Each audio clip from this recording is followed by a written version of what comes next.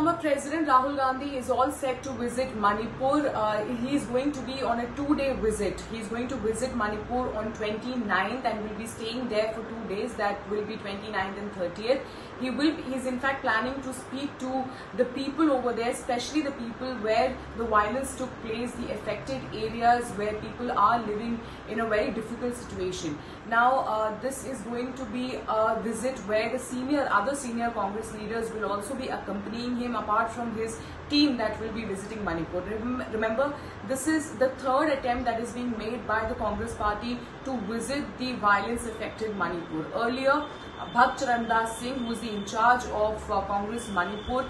Apart from that, the former Chief Minister of Manipur, Ibobi Akram, were also in fact planning to visit Manipur, but they were not given permission considering the violence that was taking place. Now, a second group of Congress leaders that consisted of Congress MP Haibi Eden and also Dean Kuriakose visited Manipur. They wanted to go to the violence hit affected areas in Manipur, but they were not given permission. They went there as a fact-finding commission, but they were not able to really report or speak to people there, considering the security that was beefed up in that area. Now, all this is happening after we have seen on Saturday how, in the last Saturday, we have seen how the Home Minister Amit Shah has in fact convened a meeting where the all-party leaders were in fact present in this meeting, where he has apprised about the ground situation in Manipur, the violence that was in fact taking place, and how the situation has now come to normalcy. Now, in this meeting, there was in fact demands that were made by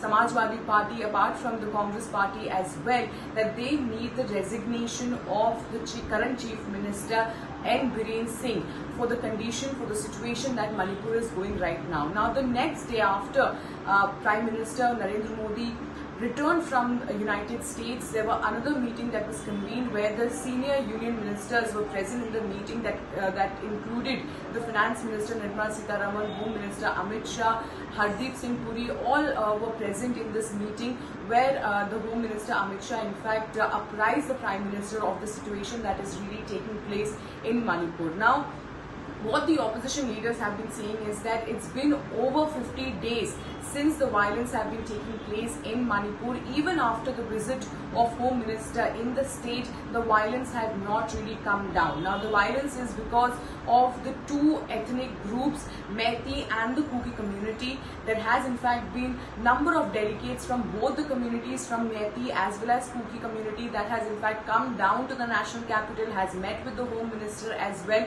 but there has been no solution to the situation. Now, though the Home Minister has been saying that things have come back to normalcy, but the opposition party has been demanding President's rule in Manipur and also the resignation of the Chief Minister.